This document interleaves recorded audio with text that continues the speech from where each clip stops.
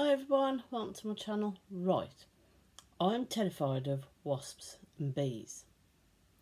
But with bees, I am learning to live with them in the garden because I like to do a lot of gardening.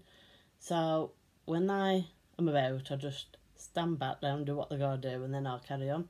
Wasps, another end, now. So this is what I do, mainly to keep the wasps at bay. I'll get a travel bottle, fill that up with water. I've been doing this now for all years, and what I used was peppermint essential oils that you just put a few drops in, shake the bottle to mix it in with the water, and then you just spray it all over you. Like if you're going in the garden, or like in my case, coming up, going on holiday and you're out and about, before I go out, I just spray. Well, this time I ain't got peppermint, I've got citronella, yeah. I've got 2 of these because they don't like citronella either. So I'm going to try these.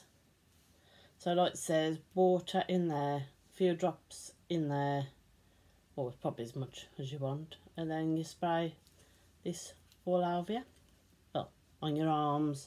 I tend to put it round my ears, my neck, my arms and my legs. Like if I've got shorts on and that. So yeah.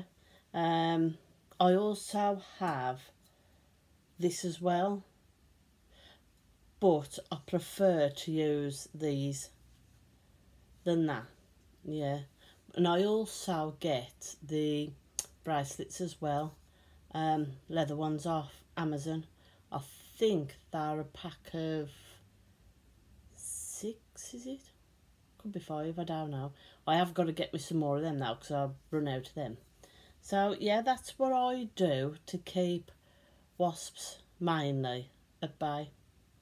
And believe me, it works, because we was out the one holiday, we were sitting outside at a cafe restaurant and a wasp flew by me. He suddenly shot off. Mum was like, see, look, it works. And definitely did work.